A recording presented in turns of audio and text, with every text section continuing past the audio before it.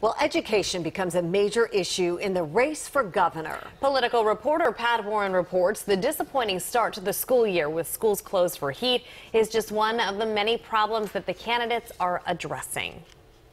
The Maryland candidates for governor fighting on the battlefield of education. Republican Larry Hogan and Democrat Ben Jealous go toe-to-toe by way of campaign events and campaign ads. I still want to make Maryland schools better, and I want to make sure every single kid has an opportunity at a world-class education. Against a backdrop of schools forced to close due to heat, Jealous argues that the Hogan administration has failed in its mission.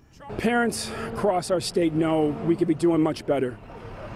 In the last 3 years, our schools have dropped in the rankings every single year, and that causes us concern. Governor Hogan has 3 campaign ads focusing on education. Most controversial is one in which he takes credit for a ballot issue on casino revenue for schools.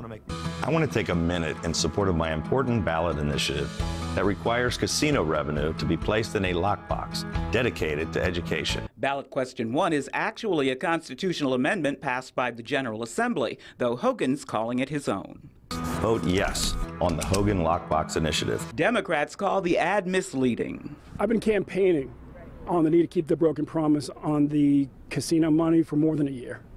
The governor tried to convince people for most of that time that the promise had been kept. I think he's finally willing to admit that we've got to shift direction. But despite the controversy over who takes credit, both sides are backing question 1. I'm Pat Warren reporting for WJZ.